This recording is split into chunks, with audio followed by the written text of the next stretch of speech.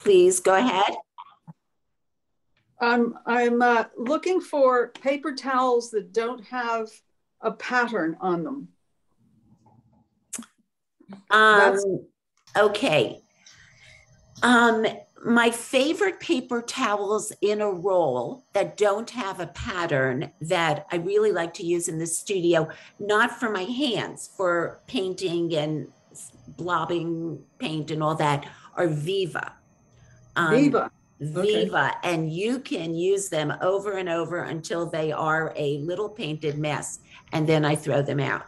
So that's my favorite ones that are in a roll. My everyday paper towels that I use in the studio are these. I buy them at Costco, and they're Oh, made by okay. Scott, and they're just called multi-fold towels. And Okay. um, and that's what I use. I just take a whole bunch of them, and they're not expensive. They're great. I keep them in a basket. I just grab a handful out. And my other question is, if you use orange, is there a transparent orange that you Yes. recommend? Oh, absolutely. There's two transparent oranges that I love. One is Windsor orange. And if you really want a yummy, yummy, bright, great color, look at Holbein. Other companies make Windsor orange, but I really like the Holbein one. Okay. The other one to look at is American Journey, has an orange called Halloween. The Halloween orange, and American Journey is the brand that is made for Cheap Joe's, but it's made by one of these companies, so they are good quality paint. You also get a very big tube for a reasonable amount of money. Their Halloween orange is a little bit yellower than the Windsor, but it's still a really good orange. So those are the two that I would recommend. Questions? Thanks so much. All right. So good morning, everybody. Good morning, I'm Marge. to see you. Today we are going to paint a picture, or it's how to paint a picture. So, so the way this workshop is going to work, like the others, we're going to start with a PowerPoint. We're going to go through a few exercises. And then you are going to put together your own painting. And that's what this is about. What to do, how you would paint a painting if you didn't have me next to you whispering in your ear. And that's what I want for you, is so that you could paint anything you want. And that's what we're going to work on today. So what do you need? You need some paint, your paints. Less important about the colors today, because we're mostly working on the structure of the painting. You need some brushes, a pencil and eraser, the water and the paper towels. You need practice paper. We definitely need practice paper. We need one sheet of good paper for your good painting.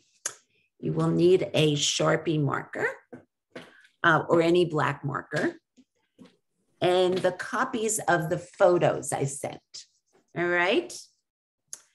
So while anybody is running off to get something they forgot, this is the point I do my little commercial. Most of you know this already. And the list is in chat. And I see Brian also put up a link to my website for anyone who wants to jump on right away. So I've started rolling out the Watercolor 201 classes. So we're going to have one on adding texture on March 8th, which is so much fun. I mean, there's so many ways to add texture. We're going to do them all. And as I say, wear a good smock or clothes you don't care about that day. Negative painting. I love negative painting. That's on March 22nd. And I once had a teacher that said every good watercolor should have a place where you have some negative painting. So let's look at negative painting. The free painting workshop, as I said, is this Thursday evening. I know some of you are in it. If you're not and you want to join, just follow the link to the Caldwell librarian, and she's doing all the registration. You do not have to live in Caldwell to register. And we hold these several times a year. I teach for them. 2 in-person workshops at the Landgrove. So this May, Shake It Up, Art and Yoga, May 20th to 22nd. It's like a long weekend. And then July 18th to 21st is going to be watercolor. And that one's just me. So that is what is coming up. Commercial is over. And let's go to our PowerPoint. So I am going to share my screen to pull my glasses down so I can see. Okay, let's go to slideshow. Okay. All right. So how to paint a picture. As much as I would always love to be with you, anytime you paint, we know that's not going to happen, that there will be times you're going to be painting on your own, and that's as it should be. So you're ready to paint. Here's the hard part. What are you going to paint? You know, you've decided, you took some of my classes, you got out everything, and you're thinking, oh God, what am I going to paint? And even a little piece of paper starts looking like a whole lot of real estate to fill in. Very few people just start throwing paint on paper. Most people have an idea of where they're going. Most artists plan it or map it before they would do a painting. And that's what we're going to talk about, how to do that.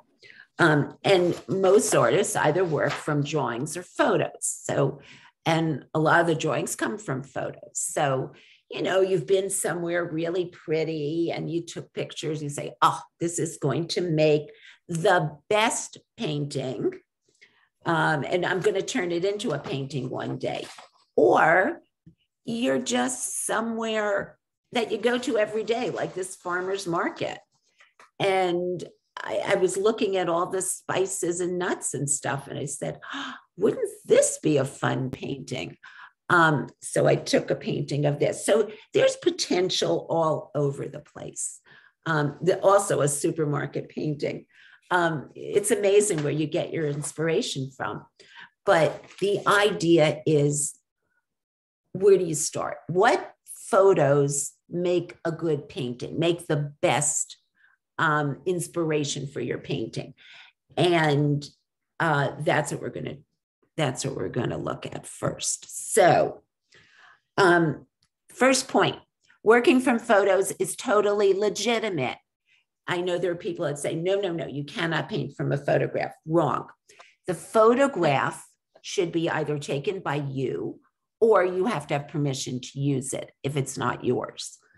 And you want to treat the photo like reference only. That means you're not copying every single little flower and weed and, you know, making the clouds exact. You don't need to. You have the photograph. This is your reaction, you, the artist. How are you putting yourself into this photograph? What parts of it are important to you? And it becomes your place. It becomes Ellen land and Helen land and Kit land. And that means you can move things around. You can decide, you know what? I think I'd like pink flowers in the front, or I want to put a person on the side. And that's, whoops, someone's coming in. And that's, you have the freedom to do that. The photograph is reference only. All right. So what makes a good photograph for reference? Okay, the first thing is it has to have good lighting. So this is a photograph with bad lighting. I actually went on the internet to look at photographs that weren't good. So this is photograph with bad lighting. Could be beautiful, but why would you start with something that is already having so many problems? Make sure your photos have good lighting. Make sure your photos aren't out of focus. If it's reference, you got to see it, especially if that's the item you want to focus on. So no blurry photographs, that doesn't work. It's not going to help you paint it. All right. The next thing, when you're using a photo for reference, it's got to have a focus. It's got to have a center of interest. And this does not. This just has grass. This was a very hard one to find, actually. I was very pleased when I found this photo. Now, the perspective of the camera is different than the perspective of your eye. And sometimes the camera will do things that will sort of trick you a bit. You want to make sure you're not painting any of these tricks. Some of these lines were, it like wasn't clear what's in front of other things. And so that's why I put this one in. It's not a great example of that, but you just want to be very conscious of that. Oh, and last, this is funny. So people do this all the time. The camera, in terms of depth and size, can be used to exaggerate things. You don't need that you don't want to paint that into your painting. So you want to be very aware. People do that where they're holding up their fingers or they're pushing the Leaning Tower pizza back or that kind of thing. But all right. And lastly, when you have a photo about something, you want to use it as reference, focus on that piece you want to use as reference. So this, the dog is great, but there's a whole lot of stuff that's not dog. So don't trouble your eye with things that aren't useful for you. Okay, so now you have your reference photo and you want to figure out, how am I going to put this into a painting? Well, that's called composition.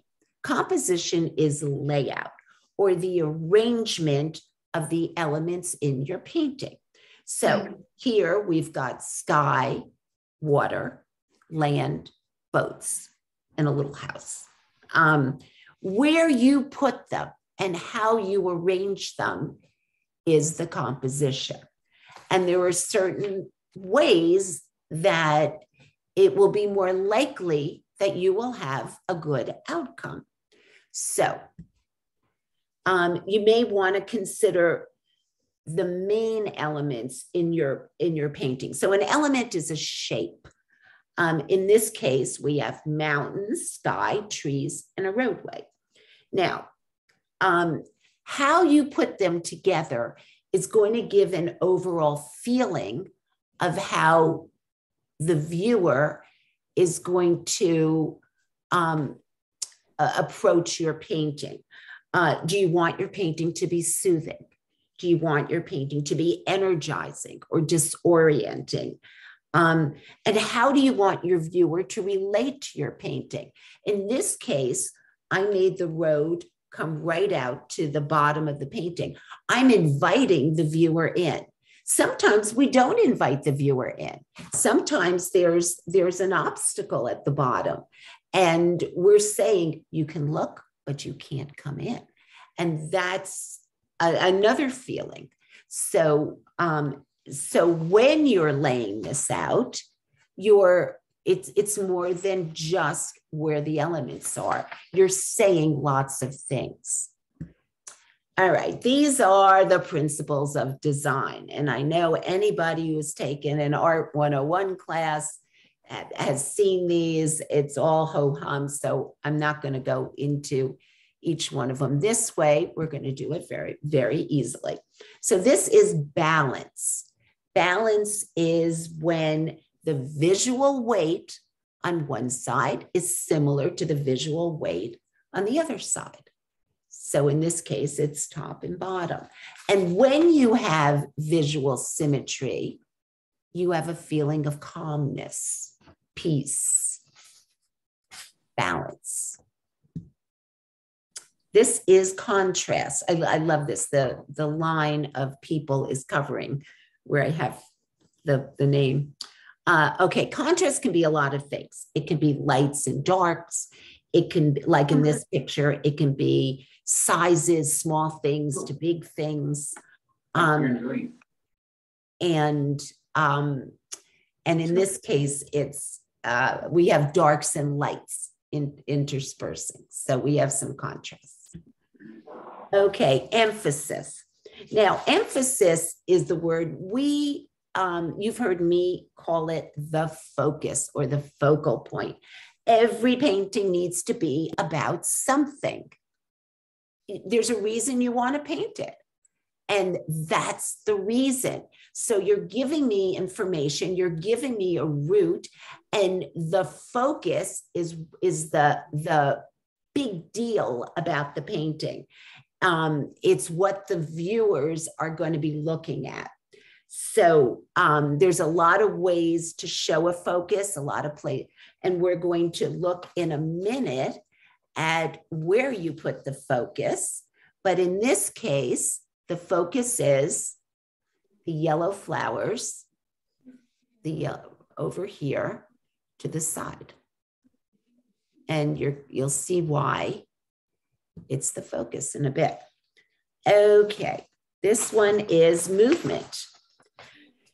Movement is how your viewer's eye goes through your painting.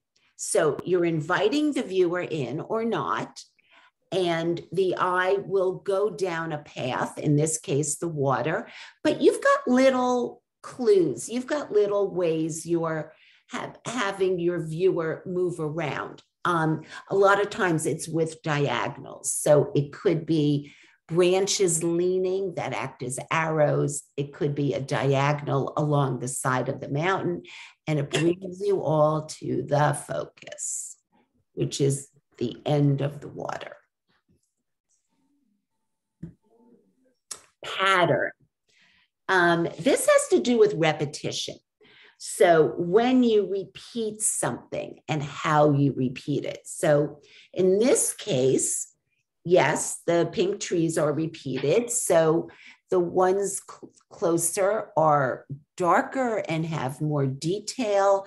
And as they move away, the darks are dropping off, the sizes are getting smaller. There's also pattern with the tree trunks and with the shadows. And what happens is, as it moves away, the space between them gets smaller. And pattern very often gives you depth in a picture. So you could also see the patterns repeating with the shadows and how the shadow colors change depending on where it hits. So this is pattern. Okay, rhythm. Rhythm is really hard to explain. I like to think of it like a heartbeat. If you're looking at a painting, when you go from thing to thing, is it like a drum beat, like ba-bum, ba-bum? Do you have the regular lines, the regular dropping in of color or shape that gives you some kind of artistic heartbeat. And lastly, unity. You got to throw it all together. So you want to have the whole thing look like it's one painting. Does any one element stick out? Is there balance? Is it giving the feeling you want? If you were going for a calmness or a disorientation, you want your viewer to be off balance when they look at your picture, which sometimes you do. Did you do what you wanted? And I know that's a lot, and you're not going to use all of those things in one picture. You're just not. That doesn't happen. Okay, but you do need a focus. Where do you put your focus? This is called the rule of thirds. A lot of you have heard of this already. You basically take a tic-tac-toe board, you put it over your photo or over your painting, and what I care about are where these lines intersect. Those are the sweet spots. And those are the perfect places for a focus, for your center of interest. Now, it doesn't mean you can't have a center of interest. That's somewhere else, but those are the best spots for it. Basically, off center, up or down. That's really what it is. Now, there's a couple other little rules. The rule of odds, meaning if you're going to paint something, use an odd number. We don't want just one, that becomes dead center. And we don't want two, that's the ping pong ball effect, and there's too symmetrical. We want an odd number because we're always looking for asymmetry in art. Now, your first decision you're going to make, you have your photo you're going to use. You've thought, now I know what I want for the focus. I'm going to focus in on this or that in my picture. So your very first decision is, how am I going to hold my paper? And that will affect your composition. So there's two ways to hold the paper when it's rectangular, and that is long ways, which is called portrait style, or wider, which is called landscape style. And it does not mean you can't do a landscape on a more vertical piece, and it does not mean you can't do a portrait on a more horizontal piece. You can. These are just the names of it. Now, when you decide how you're going to hold your picture, the next thing is find your centers. I always have my students do this, and we're going to do it today. I call them halfway tick marks. And you want to put them on all four sides because we always want to know where our halfway points are. And we're doing this so we don't inadvertently slice up our picture halfway. We don't want to make that mistake by doing that. Now, what happens if we do that? So here is one. We have little cottages on water. And oh my God, I made the horizon, the top of the water, right in half. So what I have is totally symmetrical at the top to the bottom. And that we don't want. I know we want visual balance. We don't want to cut it in half. We don't want to look like we just glued, two copies of it together. Now, when you're doing a landscape, like we're going to be laying out today, usually there's three major components. We have sky, we have middle ground, although middle ground and foreground can be made up of elements, but it's sky, middle ground, and foreground. And you can divide them into equal thirds if you want. There's no question, but usually we don't. Usually we either have it where the sky has most of the space, and then our middle ground and foreground have the bottom third, or the other way around.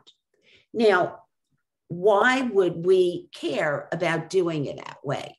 When the sky has most of the space, maybe it's a special sky. Maybe it's a sunset or just rain clouds coming in, and it's really terrific.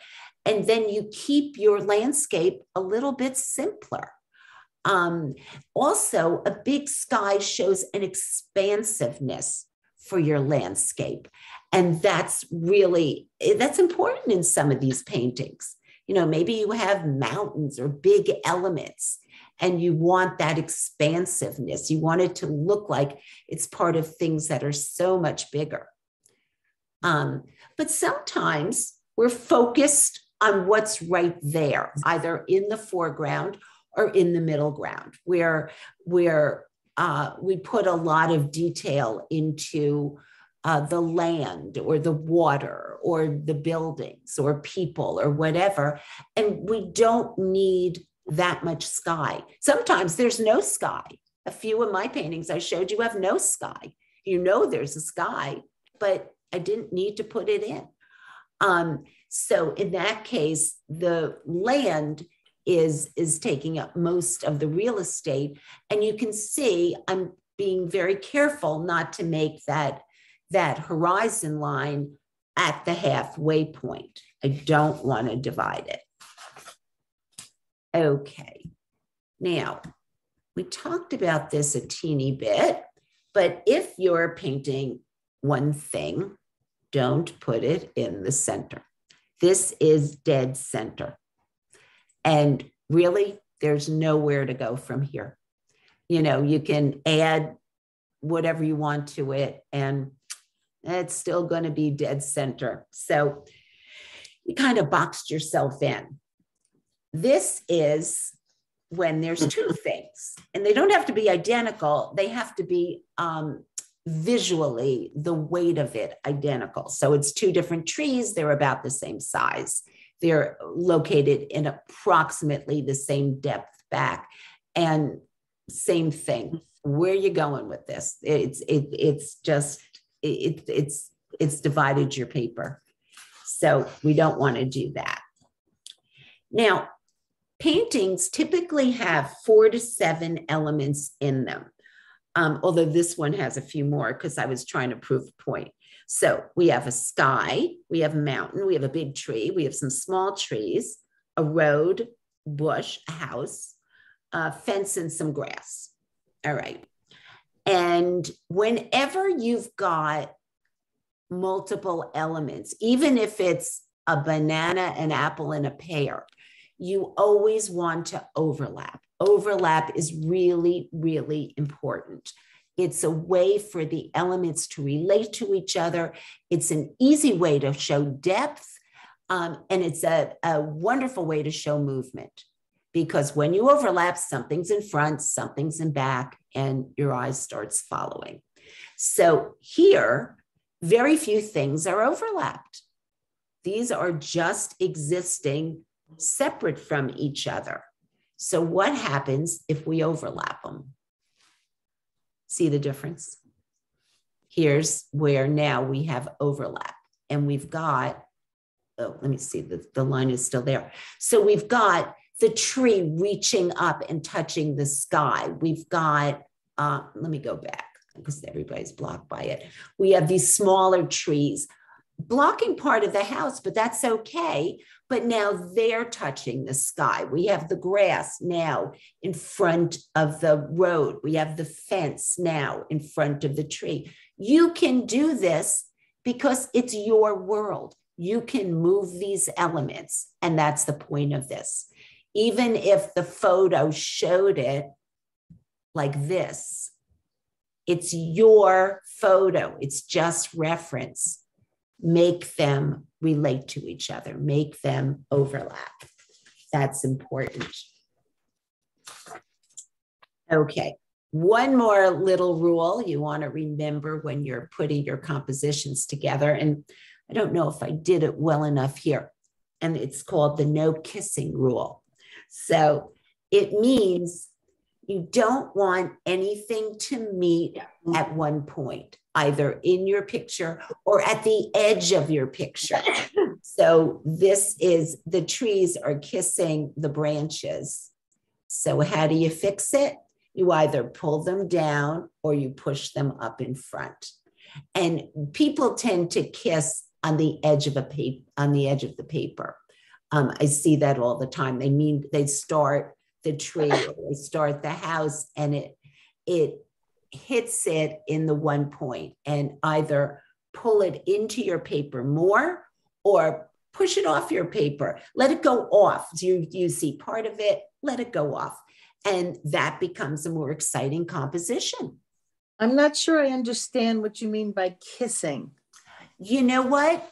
When we're using the paper, that was, Rosemary, was that you that asked? No, Robin. No, it was Robin. Thank you. Robin, we're going to be on paper shortly. Can I answer your question then? Sure, of course. Okay, I will show you exactly. Margie. Yes. Can you back up one slide? Back up a slide? Yeah, go back to the kissing. Yeah. Yeah, okay. I think I've got to show you with the paper. Yeah, that's fine. Yeah, let me show you with the paper. I think this slide isn't clear enough. I really should replace it, which we're going to do in a moment anyway. Now, there's lots of these things out there on the internet, compositional guides. So now you've got your photo that you use, you know what you want to paint, and this gives you options for how to put it together. This is crazy. This is like too many options. So what I did is I looked at the three ones that we mostly use. So one is an S composition.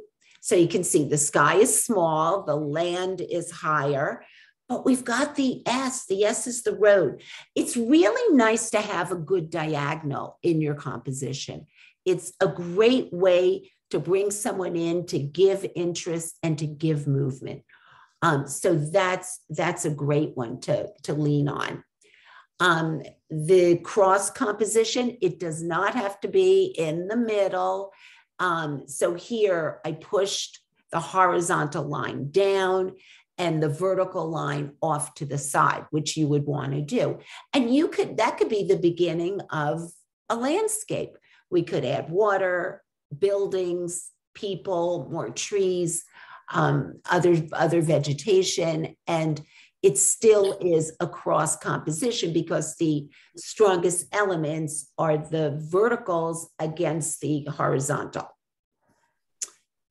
And the last one is the L. And it could be a regular L or a backwards L. And once again, you've got the bigger sky with the lowered horizon. And that's an L composition. So these are the three that we use the most when we're doing this. Okay, so what we are going to do, usually you start with the photo. This is one I took with my daughter this summer. We were going for a walk and we saw this old barn falling down, and I was all excited about this. Then I did a couple drawings to decide how I'm going to use it. You can see it's different. I moved it around. And then it became a painting. So, this is the process I want to take you through. And we're going to do this a couple ways. So I am going to end this and stop sharing. Hello, everybody. Okay, so now, any questions about the PowerPoint before we go to our paper? Let's go to paper. Okay, so I am going to change cameras and enlarge this. There we go. Okay. All right. Let's move this. And let's go to the practice stuff. So I sent you some photos. Let's go to fix photo number 1. Fix photo number 1. Everybody's got a copy of this. All right. So you went on a trip, you came home with this, but you loved it. What's wrong with it? What was wrong with this picture? Why aren't you going to use it the way it is? It's out of focus. It's not very Out of clear. focus. What else? It looks lumpy. Okay, talk about the lumps. That's exactly right. Where are the lumps? In the Too middle. many. In the Yeah. middle. Thank you. Everything is in the middle. Yeah. Everything is centered right smack in the middle. We didn't want that. Okay. Except for the tree. And then Except the for the tree tree. looks, But what could looks we do? Okay. So what could we do to make this better? All right. flatten the Move to lump. side. You've got your paper. And now, you know what? I'm going to use the Sharpie so you can see. You could do Sharpie also if you'd like. And we're just going to make a small box. A small box. Small box. That's Okay. It's a small box. Here's my hand. So it's just a small box. Okay. How can we make this better? Get rid of the lumps. Get rid of the lumps. Okay. So the first thing I want to do is make my halfway tick marks. Where am I going to put my horizon? 1/3 down. 1/3 down. So we're mostly. No. I mean, 1/3 from the bottom. 1/3 from the 2/3 bottom. down. Okay. Yeah. And what do we want to do about the lumps? Put it on a Smooth diagonal. Move them out. Move them out, make Diagonal? them straight. Straight. Make them straight. Tell me, Diagonal. wait, Kit, what are you saying? Say it again. Straighten it. Strengthen it. We could yeah. strengthen it. We actually No, could. diagonal. Diagonal. Oh. Yeah. Okay, Yeah. I Yeah. could do something like that. Yeah. When Right. you're doing something that's on a diagonal, I want to make sure that where it is on this side is different to where it is on this side. I always want to make sure they're not entering and exiting at the same point. Okay, what do I do about the water line? Where does that go? In the middle. Well, if I do it in the middle, I'm Mhm. going right across my horizon. And that water line is going to be my horizon. So it's going to be either below it or above it. Above it. Oh. Above it? Okay, Yeah. let's do it. Now, water is the only line that has to be straight, Oh, okay. ever. And it's only if it's flat water. Okay, we've got some mountains. Now, these mountains But Margie, kind of end right in the middle. What should we do about that? Move them around. Move them around. Okay, is all right. So let's move them around. Where do I want my focus to be? Because that's going to be where the mountains are too. But I kind of like the way they come together in the middle, which becomes the focus point. Well, I we do could like do the way that, they but I think what I'm going to do is just take it off center. Yeah. oh. So now I'm not right in the center. I'm off Yeah. center. I see. And then I've got this tree. Now I happen to like the tree. I think this composition could use a good vertical, but what should I do to make the tree better? What do you think? bring it Focus up to it more the side. to the bottom. Focus Say it it again. Bring it up to the Focus it on sky. the bottom. Yeah. Focus it on the bottom. Yeah, make the front come down to the bottom, maybe. Bring it up to the sky. Yes, bring it up to the sky. Okay. All right. I want my tree to overlap lots of stuff. Okay. And if my tree is big, here, I'll Okay. fill this in. If my tree is big, I'm putting a lot of depth in this picture. And now I've created a visual diagonal that somebody will enter here and will go up here. And I can even make them go up there even more. I could add some grasses, the tallest one bending toward my focus. Margie, can we go back to this straight line of the water? Because in your picture, actually the land, yeah, the land in the photo on the right, yes, the land angles. You're right. You are 100% right. Into the distance. You are 100% right, Helen. So, all right. So here is the front line. Now, Helen brought up a good point that what we have here is this kind of thing. And now the land comes out, and then the land comes out again. And then here we have the land going this way, and then maybe this way and this way. You end up with these like soft Z's. And that gives you the ability to have the water go back. So you could have it do that. And that is more interesting. There's no question. You know, even though it's right in the center. Well, I shouldn't have put it quite in the center. I should have moved it over a little bit. You're right.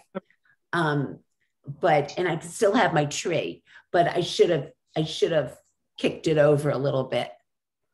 You're 100% right. So kick it over. There we go. Excellent. Well done. Here it is. Well done. Yeah. I do that all the time. That's right. That's right. That's so funny. All right. Let's try this again. All right. Go to fix photo number 2. All right. So now we've got lighthouse. We all have wonderful pictures of a lighthouse and a great sky, by the way. This is a fabulous sky for painting. But what's wrong with this picture? It's in the middle. Third. The lighthouse is in the middle. You're all right. You're 100% right. Let's make it better. So first question, how are we holding our paper? Vertical or landscape style? I'd rather vertical. Well, what was it? Say it again. I would rather vertical. You would rather vertical. How many want vertical? Okay. How many want landscape? Landscape. Yeah. Landscape? All right. You know what? Let's try it both ways. Yeah. All right. So let's make 2 boxes. Do this with me. So we have one box going this way. We're going to do it vertical first, and then we'll do landscape after. Okay. All right. So I've got a pier. I've got the lighthouse. I've got a bunch of stuff. I don't even know what that is. I've got reflections, and I've clouds. All right, so I want to put in my halfway tick marks. Where am I putting my horizon? Lower down. I'm sorry? Say it Lower again. down. Further down. Yes, I think I would. I think I would put it further down. Okay, so let's say this becomes part of that pier, and here's where some of that stuff is. We'll just call it stuff. Now, if I'm doing this, I'm going to have less of a reflection. Right. If I did it so that, let's stay in camera.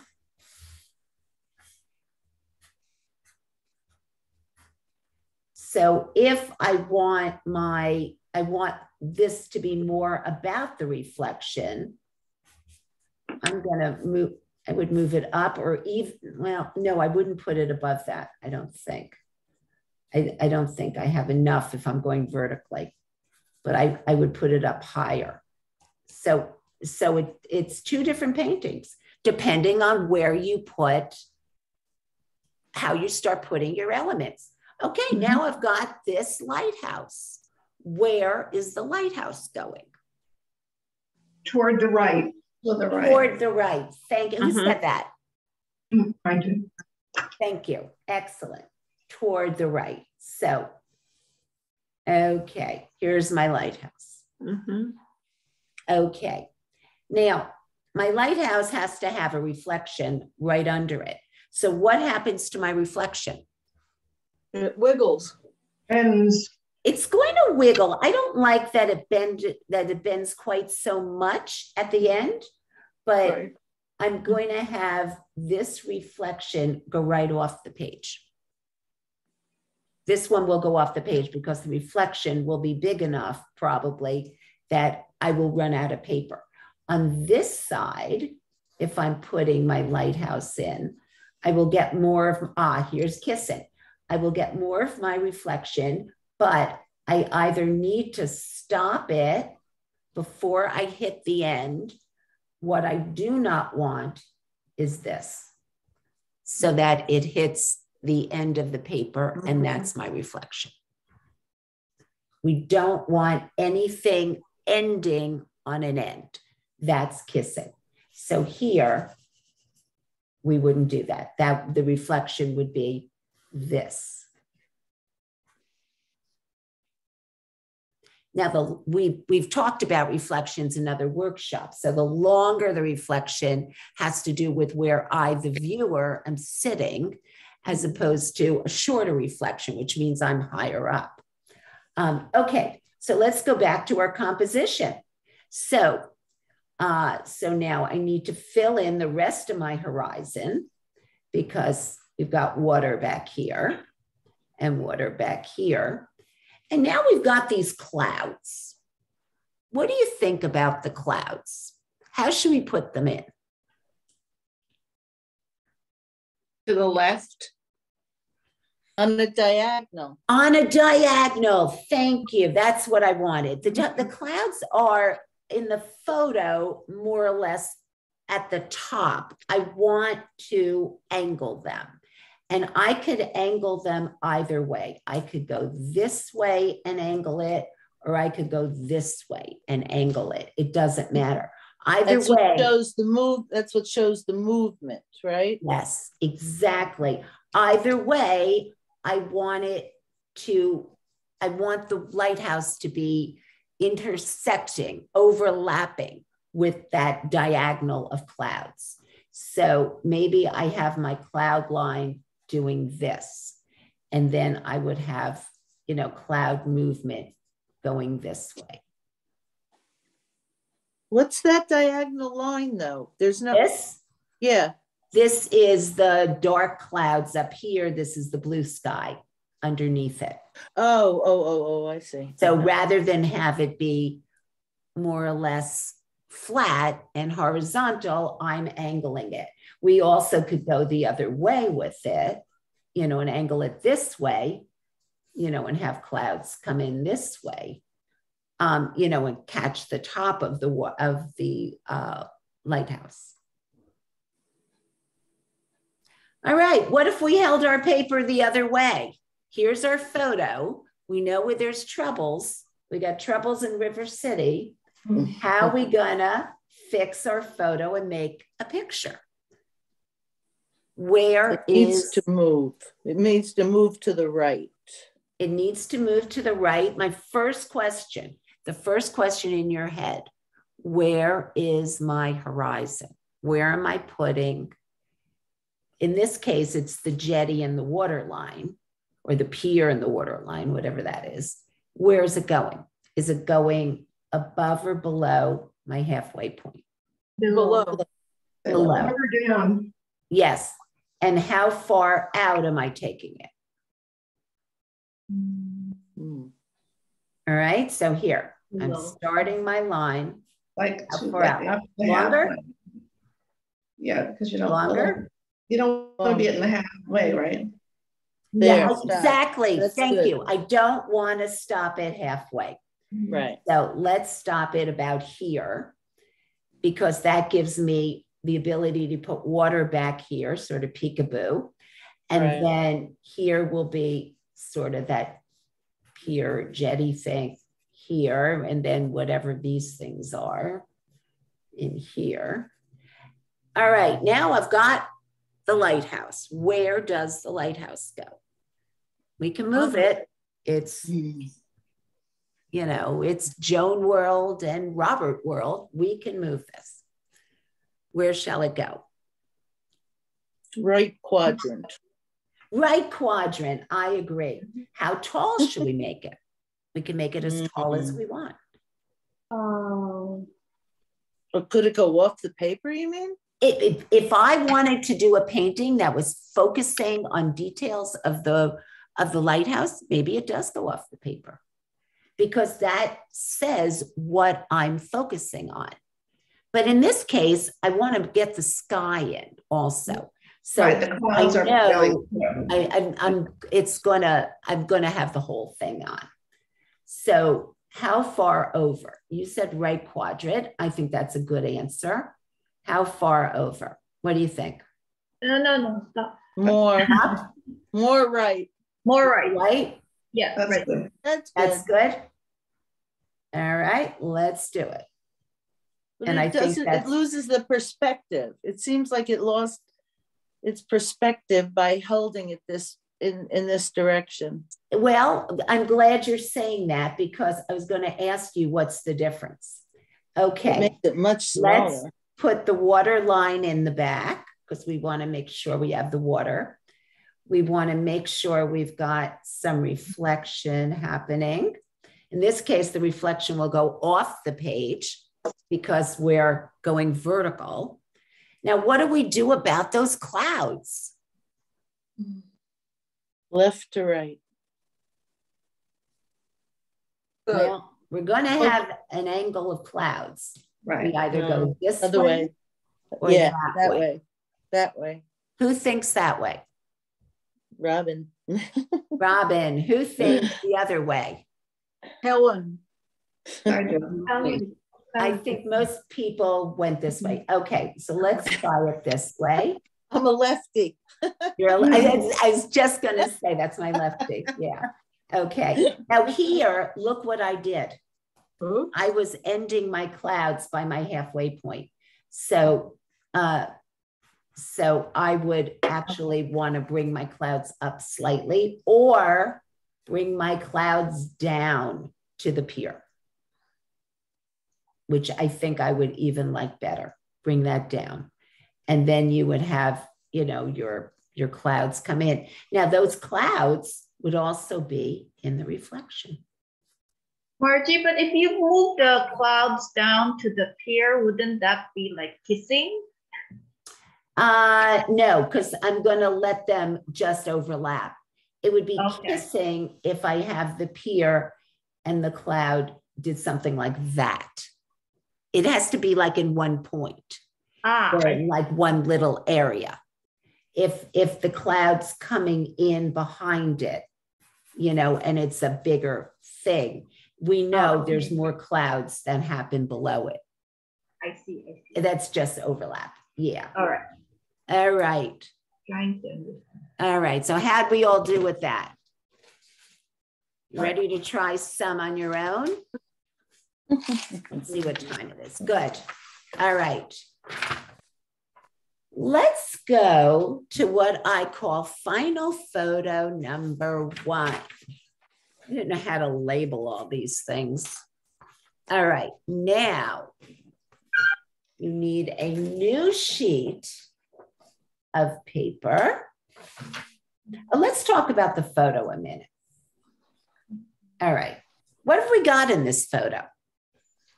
Busyness. A lot of busyness. I agree. What else? I like the road. I like the road too. All right. What other elements do you like that you'd want to keep? The tree. The tree. The tree is good. I agree. What else? And a building. Some sort of building. Building. Yes. Building. Yes. Some sort of building. I didn't take this photo. I found it online. I think it's England somewhere. It has that look. Yes. The little fence. Say it again. The little fence. The little fence. I like that little fence too, kid. I think it gives you a little bit of a diagonal and like a little arrow to follow. I think that's great. I like the sky. The sky is good. The shrubs on the left. The shrubs on the left. Good point, Marcia. The shrubs on the left, they're very interesting. Correct. Some of them are a little bloppy, but the shrubs on the left are good. Okay. I like the chimneys. I do too. The chimneys are interesting. Against the horizon line. Yes, I agree with you. I think those are good. Okay, new piece of paper.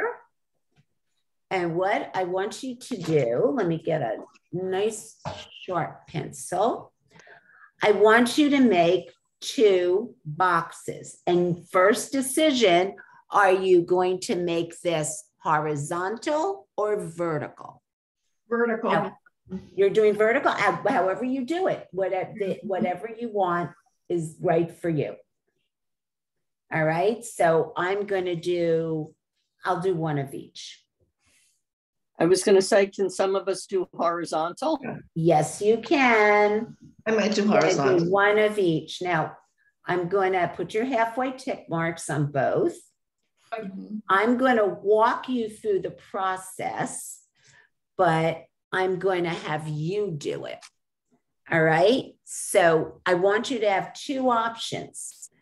Now, this is what I would say to anyone who was, and this is what I do when I'm starting a painting. I'll make a few different options. All right. So your first question is, when I'm looking at this, where's my horizon? Where do you want your horizon? Above the Above. It's the third of the way down, isn't it? No? The Right. water at the I would sky. be above the second third. It's above. above the Above the midpoint. All right. So if you want more of the picture of all this stuff, then where do I put my horizon? Above the midpoint. Above the midpoint. Yeah. Yeah. And if I want more of the sky and the tree branches and all that, I would have dropped it down. Okay. Now, we've got the road. I think we all agreed that the road was pretty cool. Yes. What is the problem with the road? it's dead center. It's pretty dead center. It's pretty close. All right. So what do I want to do with the road? That's my next issue. Move it. Move it. Where am I shifting it? Left. Left. Shift it left? Okay. Do Yeah. I want to keep that little bend at the end? Well, Yes. it kind of has that S, right? That you like. Say it again. It has the S, kind of It the has S. the S. Thank you. I was hoping somebody would say that. Yes, it has the S. Okay. Before. So this would be the center. We're sort of all inclined to put the road in and do that, but then I'm taking it right to the center, which I don't want to do. So what should I do instead? You should end probably below the middle so that there's an end of the road. So that there's an end of the road below the middle? Yes, below. Well, wherever the road ends, I'm then shifting my horizon. Well, no, because it They looks ended like to the, it looks like there's a. It's like it's on the hilltop. See, there's a horizon for the sky. Yeah, there's stuff back here like that. Right. Yes. Oh, okay. But this is going to be my horizon. If I end the road here, I've now shifted my horizon down. So you have the right idea. You really do. But I think the answer is we have to shift the point it intersects with the horizon, either left or right. I can't let it be here. So where am I going to shift it? Right. Right, exactly. I'm going to put it over here. And there's another reason for doing that. So now I can do my angle this way. I want to make sure I'm not letting my road intersect here, or I could bring it, if I do want the road more centered, I can do that, but I just have to be very wary of my midpoint, that I don't intersect the midpoint. So this, the next thing is, what is this about? What is this picture about? What is the focus? And it could be anything. You could tell me this light that you can barely see is the focus, or to you, or the fence is the focus. What do you want to have as your focus from this photo?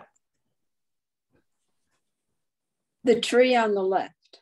You could do the tree on the left. Absolutely. You can make anything your focus depending on how you set up your painting. I'm going to take these houses and make it my focus. So if my road ends here on that point, I'm going to bring my focus right here. So I'm going to have, let's see, what is it? These cute little English style houses that'll be like this. So now I've got this as the focus. Now I have to make sure the way I painted, I'm letting you know that this is the focus. And there's other things we could do compositionally to let you know. So now I've got those nice tall trees that are next to it. I'm going to put those in, and I'm going to let it just overlap a little bit. So let's add a couple of those. I see normally there's like a big bush that's in front of the houses. I'm cutting that one out. I don't need that. But I like that there's red vegetation that goes out to the road. So that I want right in here. Okay. There's another house, another building on the other side of those bushes. Everybody see it right in here? Oh, I thought that was all connected, actually. I think it's all connected, maybe. I don't know. I don't know. I think I'm going to put that in, but I've got to be very careful because look at where that is. So I'm going to kick that building up and let it come in here. I'm letting it go off the page. So technically it would look like this, and then bring it down. Oh, it means I got to make my trees longer. Can't have them in midair. And then this would end here. Okay. All right. So now we didn't put a roof line or a house line on my halfway point, and I let it go off the page. So technically you would only see, sorry for it, and the camera's trying to follow me. And you would only see this in the painting. Okay. Or couldn't you just extend the painting? I mean, or I could extend the painting if I wanted more, but I don't know if I want more. Okay, now I've got this great big tree. Do we want to put it in, or do we want to not put it in? Here's the photo. What do you think? Oh, yeah. Oh, all right. Is anyone not putting it in? Well, if you put the tree in, does that change the focus though? Because it's kind of. Who asked that? Me. Wait, say your name. I don't Deb. know. I'm sorry, Deb. I'd rather say it again. I'd Deb. rather put it in. Perfect. It's a great question. Does it change it and does it become the focus? The largest element is not necessarily the focus. There's ways we paint the focus so that you know it's the focus. And we're going to talk about that in a moment. Okay. So But you want it for balance, no? We want, yeah, we do. You're exactly right. We want balance. We need something on this side because if I was only putting interesting things here, I got a big empty hole on this side and we don't want that. So I can draw my tree and I want to make sure I'm not doing this and having a branch go right here to my halfway point. I don't want that. So I could let it go a little longer. And then, so we have our tree. Okay, now what else do we want to include in this? Some bushes. We need some bushes. That fence. We need some bushes. And we need some bushes on both sides. So we could do some bushes back here.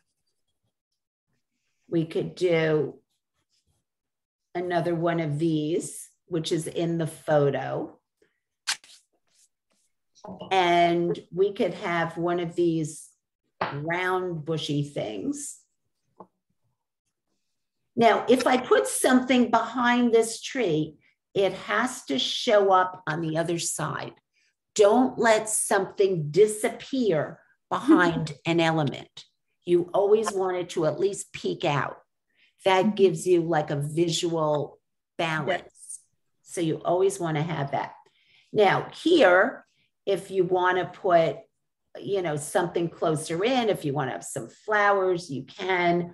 There's 2 lampposts in this, if you look really carefully. One is about here, and it's a little lamppost. And the other is down here. And I think I want both of them.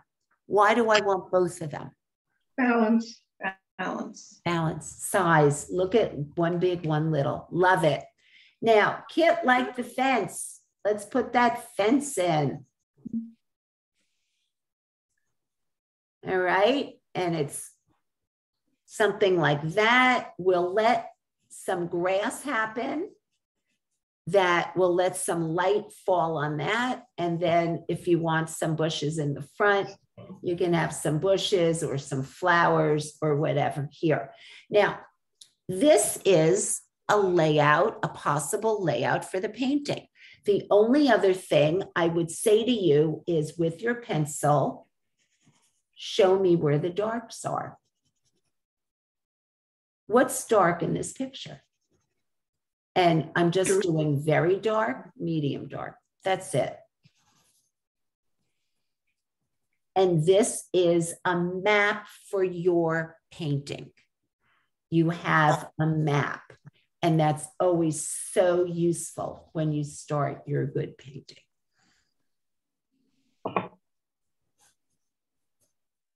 Now, we also have the clouds up here. You can make this any weather you want. So this could be, lighter clouds back up here. And I'd want to let it drop down behind my house.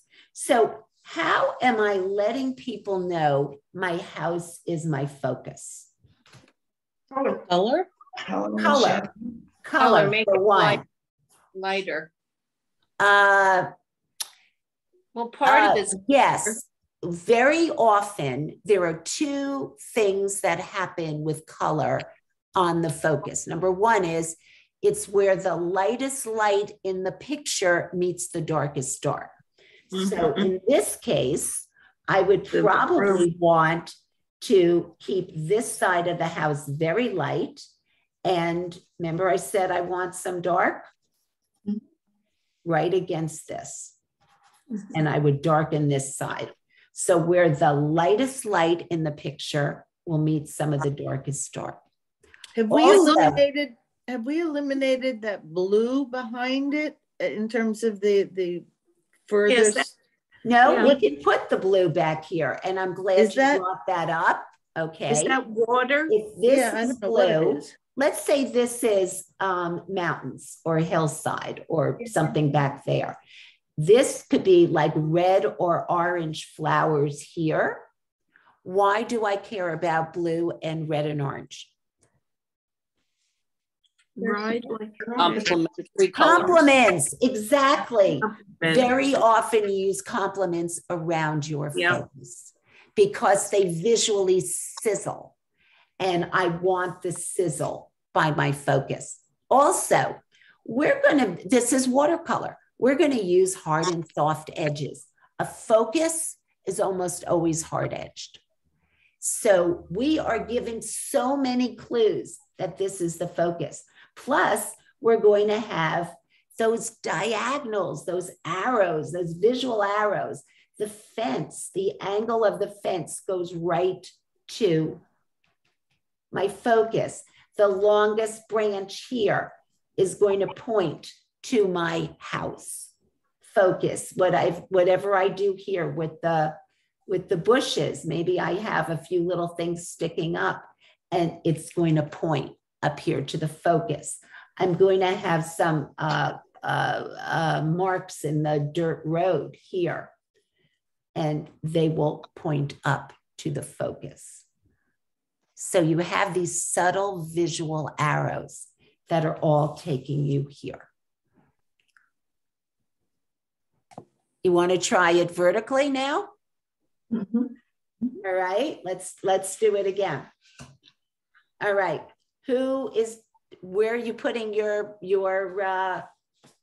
horizon? Margie, I have a really go ahead, Joan. I have a really fundamental question. Go ahead. When we did it horizontally, I considered the place where the sky and the water met as the horizon line. Was that wrong? That is, yeah. The horizon line is where the land you're standing on leaves ends. So it's really at the end of the road? It's the end of the road. It's this line. Great. This is just the back of it's a very good question, Joan, and everybody asks it, and it's important. So I'm glad you did ask it. This is the horizon line right here. And that's always important. That's always important. So where am I putting my horizon? It's now a vertical painting. So how am I going to do it? I've got the same elements. I could decide to move them or shift them or eliminate them. What do we think? I think it needs to be above the midpoint again. I think so too. Mm-hmm. Now, if I had put my horizon down here, what happens to my painting? All sky. It's all sky. Thank you. And everything gets squished in front, which means my little house is here and I'll end up with a whole lot of sky up here. And not enough room for what you want to do. And not enough room for what I want to do. Okay. So let's see, painting is all about being smart. You guys are so smart. Okay, so here's my halfway. And now I'm going to put my horizon here. Okay, so now the next question is about the road. Last time we took the focus where the road ended right where the houses started. Is that what we're doing here?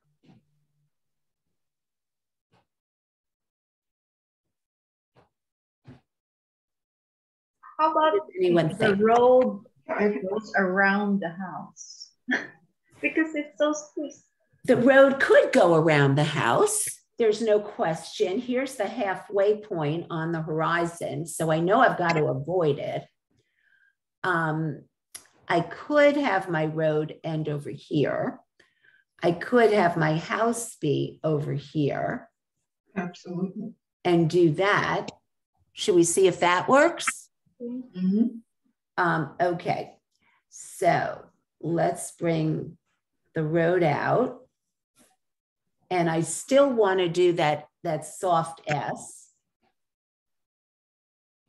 In this case, the road's going to have to come off more to the edge of the paper, but that's okay. I'm fine with that. All right, and now we're going to have our house here, or houses, whatever this is.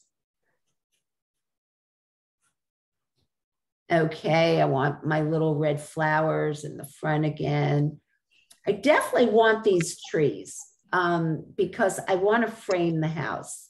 And you're going to see this a lot, especially if it's a white house or a house that that's going to have some negative painting. You may want to make sure you've got vegetation. I do this all the time behind roofs that are light colored roofs because it's a way of setting it off, and we want that. Okay, now we had that other house, that smaller house here in the picture. What happens to it here? I think you can hint at it. You think I should hint at it? Let it be partly there? Should I take it out? What do you think? There's hardly any room, I think, for it, but I don't think it's necessary. There's not much room. Now, I could move it. I could put it down here. Does anybody like that? No. No, I don't either. I could put it on the other side of the road. Margie, I have a question about the road. Go ahead. You took the road over to the left. Correct. Why didn't you widen it out on the bottom as it shows? Because I was afraid I was going to hit the halfway point. But what if you widened it out more? Say it again, Marcia. What if you widened it out more to be on the other side? I absolutely could. I could widen it out much more. And these are options that will work. As long as you don't divide it, you could do that. You just want to make sure that you're not hitting this point. So yes, you could do that. Absolutely. And in fact, I think I like that better than what I had. That's a good suggestion. Thank you. Thank you. Okay. So now I'm going to make my tree a little bigger because I want it taller than my roof. Okay. So maybe I take that house out of this one, but I have a lot of space here and I've got to deal with this. Do I put the big tree in? What do you think? Yeah, absolutely. Yeah. All right. Is there anybody who thinks the big tree should not go in if it's vertical? You need something there. You need something to balance it. But you need something to balance it. That's exactly right. But it does not have to be the big tree. It could be the lamppost. Or it could be the other building that's sort of next to the tree. Exactly. Right. I could have another house here. I could move it and let it come here.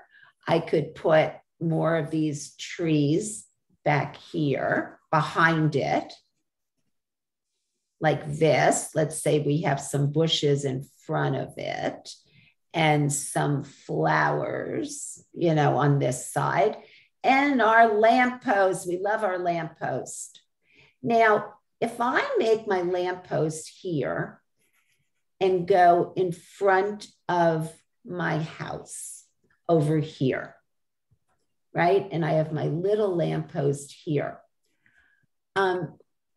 How do you know that this is not the focus, but this is? What have I done that tells you that this is the focus, but this is not? You put the lamppost in front of it? Yes, that's exactly right. Usually when you're doing a focus, I'm not going to obscure it too much. I'm only going to give it edges, overlap it like I did with this tree. But if I were going to do like big buildings, or big bushes rather, I really probably would not start blocking up too much of my house. If I start doing that, you know, I'm losing my focus. I'm saying something else. So number one is this lamppost is now kind of taking up a lot of space over this house. Number one. Number two, it's, you know, a whole lot of it isn't even on the page. Now, it doesn't mean that something that's only partially shown can't be a focus. It can. But in this case, so much of it is off the page, you know, and so many details are off the page. Maybe I'll put I could get a little door in or something, but that's about it. The other thing is all my visual arrows are going to end up here, not here. So here, where I'm going to put flowers in, I'm going to have some overlap the road and point up here. I want visual arrows going up the road. So the car marks, we've got I definitely want that little fence in. Kit's fence is going in. So that's bringing me in. Let's see, I'm going to put the red flowers here. Maybe I'll put some colored flowers in here. So now I'm surrounding it by color and by dark. It's light on this side. We could have dark to this side. So the light is showing here, which I like. And then all I need to do is figure out this corner. What should we do for the corner? Who has an idea? Bush. We could do a bush. A bush is fine. We could do a the beginning of a farm, like of rows. Could be rows of some kind of farm or something. We could do that. We could put like farming stuff. We could put a garden, yeah, or like a mailbox. Lately I've been doing mailboxes, which is really kind of fun. Even though it's not near the house, but you could have a mailbox hanging over or sign, welcome to whatever. You could do something like that. Actually, we have enough space for both. Okay, so and then we could have a little bit of something behind here. So it looks like the world doesn't end at the road. So what I want you to do, we just took that photo and looked at it two different ways, right? Mm-hmm. If you feel ready, you can put one of them on your good paper. If you want to say, I want to do it one way or the other. If you want to try this exercise for yourself without me, taking you through it, I gave you 2 more photographs. So you could take one of these 2. This is the hardest one, the one with the people. Right. But I love that photograph. I can't wait to play with it. But I gave you these 2. So you could work up these 2 if you want. You could combine things if you want. You could take some of these people and put them going down the road if you want. I want you to make a composition on your good paper. Mm-hmm. If you're more comfortable doing it from what we just did, then use one of these and see how it works on your paper. And that means when you put it on your paper,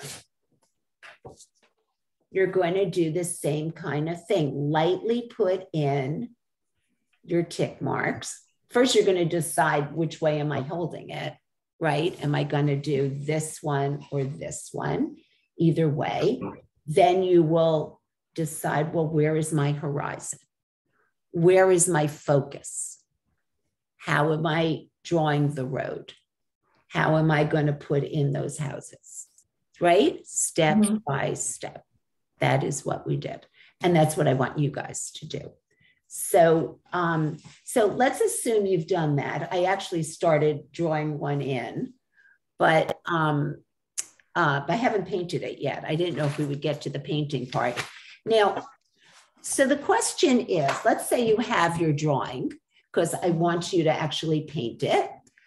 The question is, what do you do when you finish your drawing? All right. So this is going to be Cricket Margie sitting on your shoulder, and I'm going to whisper in your ear, and I'm going to say, okay, what's next? What do you do? What's the first thing you do? You have a drawing. It's a rough drawing. Actually, this drawing's not even done. It's a rough drawing. What's next? Assuming it's finished. Sky? No, the first thing before you even paint, take out lines you don't need. That's right. Your halfway tick marks, any line that goes through something like the tree. Because once you paint over them, you may or may not get them back. Not all lines will erase with paint over it, depending on how you did it. So let's make sure, erase what you don't need. Okay, that's number one. Also, this is the point that you're going to check things. Is the focus going to work for you? Is it in a place that works? Or is it now, whoops, we put it in the center and now we've got to move it. Is this what you wanted to do? I mean, I've started paintings and I've done the drawing, and then I put it up and I said, oh, I didn't think I was painting this. I thought I was painting the tree, you know, and lo and behold, I did it. So then the question is that what I want? Do I want to change my drawing, or have I gone in a different direction? Okay, now the next thing is, let's say I have my drawing. I'm happy with where my focus is going to be. The next thing, before you start the painting, you are the director. You get to cast the show. The show are the colors. So you get to pick the stars of your show. Who's going to be the star? Who's going to be the co-stars? Who is the supporting cast? Now, many of you took my other workshops and we made donuts. Remember our donuts where we looked at what colors look like when they're next to each other? That's what you would do next. So you would look at your drawing. You'd say, okay, the stars of my show. Maybe I want this to be a calm painting, an exciting painting, well, it's not disorienting, but just based on the subject. So I would do a couple donuts and try only the primary colors. Try a yellow, try a blue, try a red, and then see how they look. Do you like how they look? Because these are what your mixes are going to be. And then if you like these, but you're not sure this is too bright, maybe I switch this up with a different yellow and then try a donut again. And then, so then you'll know your main colors are going to be maybe alizarin, ultramarine, and gamboge. And I'm just pulling that out of my head. But that doesn't mean you can't use other colors. It just means those are your main colors. You have your whole palette you can use. But you want to know when you're mixing your main things, if you keep going back to your 3 stars of the show, all the pieces will weave together. You will have an integrated painting. All right, and then you start. So the question is, where do you start? You did your donuts, where do you start? Well, sometimes Here's my tape. Sometimes I want to raise my board so that anything I paint, I have a little bit of gravity that's going to pull it down. So if I'm doing the sky or I'm doing vegetation, I may want a little bit of gravity. So where do I start painting? Any thoughts? I think Robin said sky originally. And sometimes we do. Sometimes we start at the top and we paint our way down. Sometimes we start on our focus and we paint our way out. Or sometimes we start with what's in the front and we paint our way back. Because watercolor, unlike acrylic or oil, has a lot of transparency. So if I put some of this in first, but I want to put something over it, it will show. And if I want something that's going to be over it, I've got to paint what's on top first. We want to go from light to dark. Sometimes we don't do that as much, Robert, but that's a very good question because I know you do that in other mediums. The thought is you want to get down all the color, like a good base of color over the whole thing. Don't fuss, even if you're going to paint your focus first, don't fuss and finish it. We want to get all the pieces in. I call blocking in the painting. Block in your painting. And you don't need it to be dark, dark, dark yet. We will darken on the second go round. Think of it as you have 3 go rounds. You're going to put in your medium tones, your light tones. You want to get those in. You want to also know what you're leaving white. You want to know that before you start painting, so that here I know this is going to be white, this side of the building. I'm going to have some very lights here where the sun is going to hit it. And this is going to be fairly light at this part of the road. And I'm doing that so that I'm getting that movement, that visual pathway. And obviously the interiors of the lights, I'm not going to paint. So first round, block in those colors. Second round, now I'm going to put in the darks, and I'm going to darken anything that has to be darkened. So, and I don't mean dark color, I mean lots of value, lots of paint. So even if it's a pink or a yellow, maybe this, because it's up in the front, has a lot of paint on it. You know, this is going to have the reds. These are going to be fairly subtle. They're in the background back here. Then I've got my tree. And then third round are the details. This is where you take out the little brushes. No little brushes until the last round. And don't overpaint it. Watercolor isn't meant to be overpainted, you know. So what do we think, guys? Did I scare everyone? Oh, yeah. Somewhat, yeah. Margie, what do you really mean, or can you amplify what you mean by blocking in the color? By blocking in the color? Yeah. Okay. I thought you might ask that. Okay. Of course. So when you do that, always start with a big brush.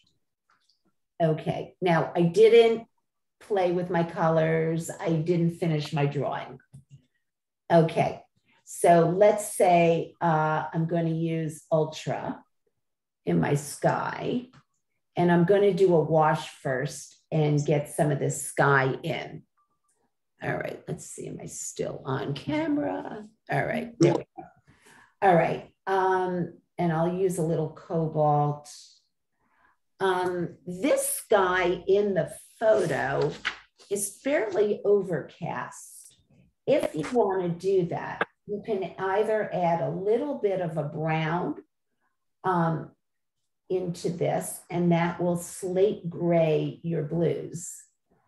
If you add too much, you're going to end up with a storm, like real storm clouds, which I don't think I want storm clouds. I just want a little overcast. Okay, now we're going to treat this like a wash. So I am going to take a brush and just wet my sky. Now, when I wet my sky, I'm going to carve around here. I'm going to do it quickly.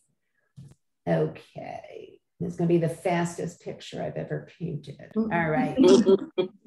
All right. And I am just blocking in my sky. All right. A little more color, a little more gray. Come here, you. There we go. A little more. Yeah, good. Okay.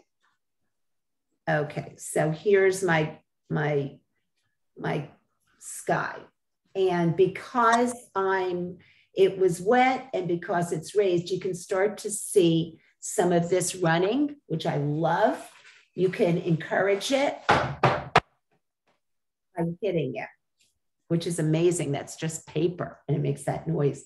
And you get these wonderful blendy lines. Okay, so next I would start blocking in some of the vegetation. Now, I know I used ultramarine and cobalt already. Those are going to be the beginnings of my mixes for the vegetation. So I'm not going to do all of it, but here we'll do some of it. All right, let's get it a little greener than that. I don't want it too gray. All right. All right. So now I have the vegetation behind the tree. I have these. So I'm going to start blocking in. And when I block in, I don't want to do it individually. I want to let it go like we did with our washes from tree to tree. We're just going to let the color blend. If you can, let it blend on the paper. So here, now I'm dropping in blue over here. You can see how wet it is. I paint very, very wet. And you could drop in, you know, if I want this lighter, and just drop in some yellows on it and let it blend on the paper. This one, maybe I'm going to, I'll pull this, put some yellows in there. And then drop in this. So you could see, now remember it has to show up on the other side of my tree. And you could see all I'm doing is blocking it in. How do I want to treat it? It's much clearer seeing you do it than just hearing it. Yeah.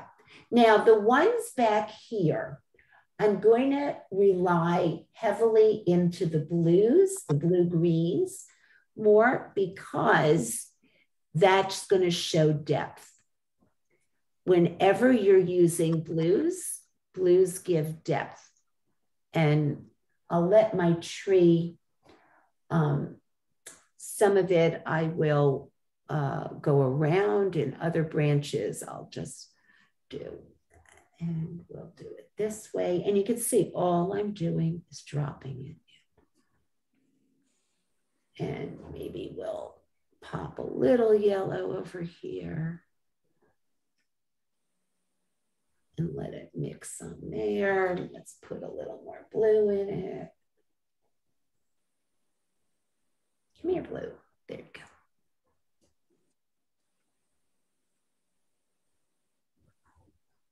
You can see how wet I'm painting.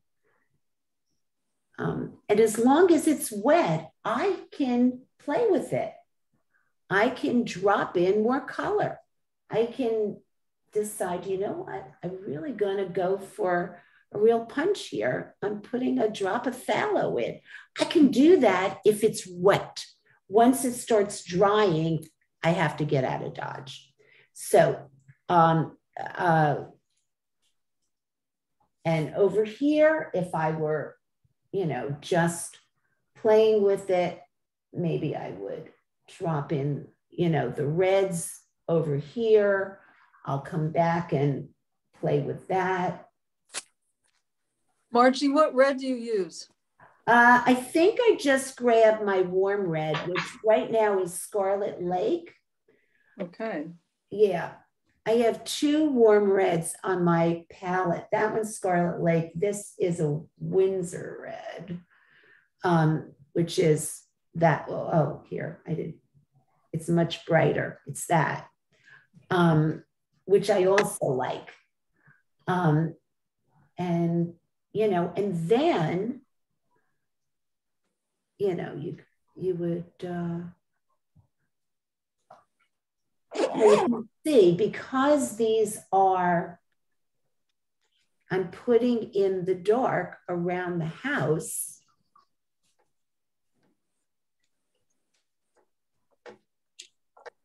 All of a sudden, the house is starting to show more. Mm-hmm. So this is what I mean by blocking it in, and it's just laying it out. The road is going to be a light brownish tone. I'm going to keep some of it open, some of it brown, and I'll go back and put in the details, but at least I have the color in it. This is going to be a place where some light is hitting the grass. So I need that to be a fairly yellowy green, but I don't want it to be too summery or too light because we didn't make that kind of sky. So I have to have something like this. I can give it a little hit of gamboge, which always looks great, you know, when light is hitting something. And what yellows do you use, Margie? That's gamboge. Yeah. And what go-to yellows are gamboge for a warm yellow and Aurelian for my cool yellow. And I don't think I used any Aurelian in this yet. And are they transparent? They're both transparent. I work almost always transparent. The only opaque colors I use occasionally Naples, cerulean, which is semi-transparent. And then you could decide what you want to do with your house. You know, maybe I don't know if the roof should be a reddish. So maybe I'll do a burnt sienna mix here for the roof. And I'm doing hard edge. That's going to catch your eye. And if you want to put the little chimneys in, we can. You know, something like that. This will catch your eye. I will darken this side when that dries so that we know where the light is hitting. Or I could darken this side and keep that one light. Either way. And then when we go back in for the next round, now I would darken places in the bushes. I would put some, you know, identify places where there's flowers or, you know, things I want to put in. But this is blocking in the painting, getting it down, the whole thing, before you start fussing on one little area. You don't want to fuss on one little area. Okay. Margie, are you going, so first of all, are you going to finish this painting, or would you finish it for us? Yes. For our benefit? I can finish it and send it to you. Yeah. And number 2, could you send it by any chance in stages? So obviously we've all joined. That's really interesting. Yeah, that's a good idea. Since I didn't quite finish the drawing, I may start it again because now I'm painting on something that was unfinished and I'm gonna play around with it. But yeah, that's a good idea, Joan. I hadn't thought of that. Much. Yeah. Thanks a lot. Yeah. Yeah, okay, let me come off of this and go back here. All right, now, hi guys. Any other questions from everybody? Actually, could you take a moment and looking at the two remaining photographs or whatever they are that we did not deal with at all? Right. Could you just clarify where I should have identified the horizon in the blue sure. green in that one and in the okay. street scene? Okay, so on this one, where do you think the horizon is? Where would people put it? Above center. About a third. That's a check mark. Above the center, yeah. Where the water ends and the land back here begins. Okay, that I guessed right. You guessed right, you did it. Okay. So this one, you can hardly see it. The horizon would be you can see it in the middle of the street. Yeah. And it's got a lot of perspective. So it, your eye drives straight down there. So, but it's not the big building smack in the center. No. It's the street below that the end of the street. Correct. Okay. Correct. Okay. That's where the horizon is. Yeah. I like this because I thought it had some good elements. What other questions, guys? I want you to be able to do this. But I just want to ask you a technical question if I can. What Sure, brush Robert, were you just using? Say it again. I didn't hear. What brush are you using? What brand? What? Yes. Okay. It's holding a very... I love these brushes. There's two brushes that I'm absolutely in love with. The one I've been using now is called Silver Black Velvet. This is a number 12, and I have painted whole paintings with this because it's so good for holding big amounts of paint. And the point, I don't know if you could see this point. It is an amazing point. What brand Silver is Black it? Velvet. I have 3 of them in different sizes, and I love these brushes. You can get those there. That's Cheap Joe's. Cheap Joe's has them. Dick Blick has them. Jerry's Artorama has them. The other brushes that I am now in love with are a little harder to get, and you have to order them. They come out of England, and these are the rosemary brushes, and they're wonderful.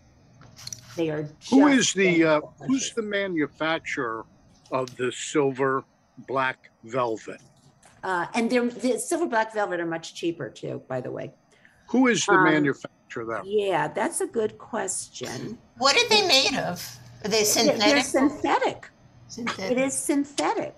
The rosemary has some natural sable, but these are, I don't know who makes it. If you look up Silver Black Velvet, okay, you will get this. And okay, they're not expensive brushes. They're pretty moderate. It's just it held such a sharp point. I couldn't believe it. Maybe, and that's a number 12. This is the number 16. And you're using it in what sizes now? This one here, I'll switch cameras. This is the number 16. So it's a pretty big boy. Mm-hmm. Here, let me go to this again. And if I wanted to, here, I'll just grab some brown real quick. So if I wanted to just do, some tree branches, whoops. I can, this is a number 16. Amazing. Which is pretty amazing. And I probably, so you could go fat and then come up on it. I really think it's an amazing brush. You know, and then while it's wet, you can drop in, you know, more of the grays if you want, or more of the other colors. But when you're, I love a good point. I really do. They make a flat, but the flat brush, I like a different one for flat. And I can show you that if you're interested. Margie? Yes. From way back in the day, yes. I had Pro Art and from Cheap Joe's, something called Miller's Golden Fleece. Yeah, that's not bad. Are you happy with it? I think I like the Miller's. I'm not so sure about these Pro Art. Yeah, Pro Art, I know it's a good beginner brush. It's a good beginner brush. If you wanted to upgrade, yeah, the Millers are fine. That's Joe Miller, who's Cheap Joe. And the Millers are fine. If you're interested in the flats, there's two that I like. One is made by Sterling Edwards, and you can get it on his website.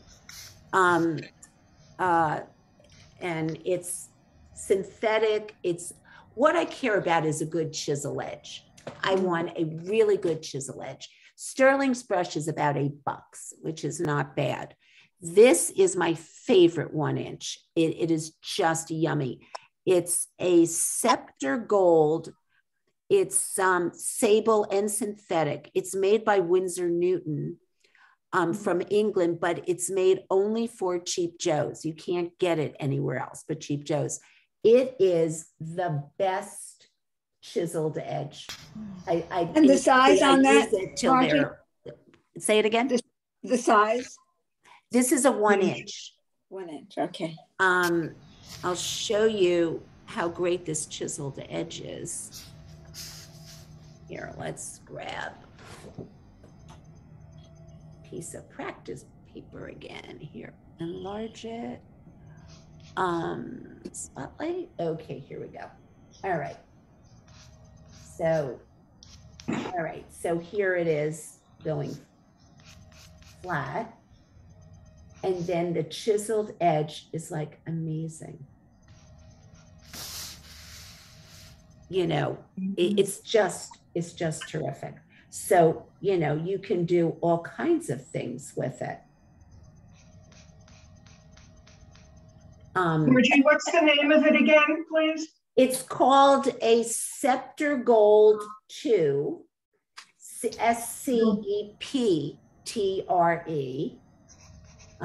So you could see, I mean, how really chiseled this edge goes. Wow.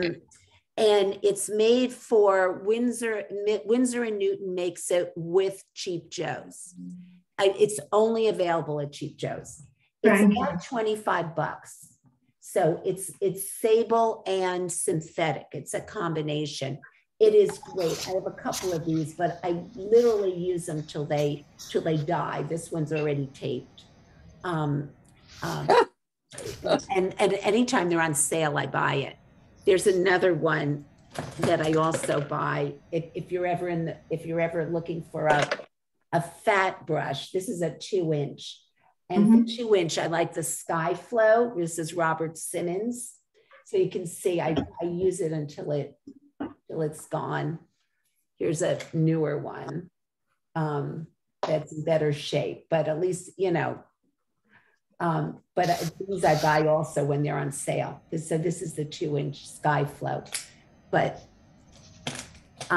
that does not have a good chiseled edge, but I don't need a 2-inch to have a good chiseled edge. For my 2-inch, I want to know it's going to hold everything very well. That's what I care about. Whoops, forgot to change the camera. Yeah, good question, Robert. Thank you for that. I want to say thank you. I'm going to have to depart. Oh, we all do. I've run over and I'm sorry for that. All right, I will send you the link. Thank you, Margie. Okay. Thank you. I have homework now too. All right. Thanks so much. Everybody be Bye. well. Thank you. All right, thank you. Bye-bye. Thank you, Margie. Bye-bye. Bye. How do we cut off? Oh, leave.